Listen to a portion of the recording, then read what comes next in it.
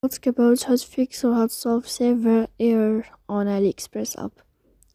To know how to fix or how to solve server error on AliExpress, you should just go to settings. Here you can click on apps, default apps, app settings.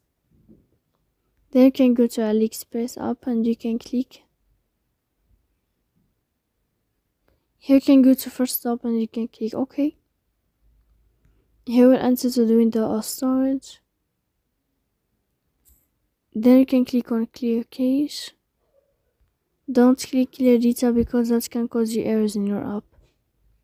So in the end, you can turn off your phone and you can wait a moment to turn on your phone again. So please don't forget to support us by like and subscribe. See you next time in another video and thank you for watching.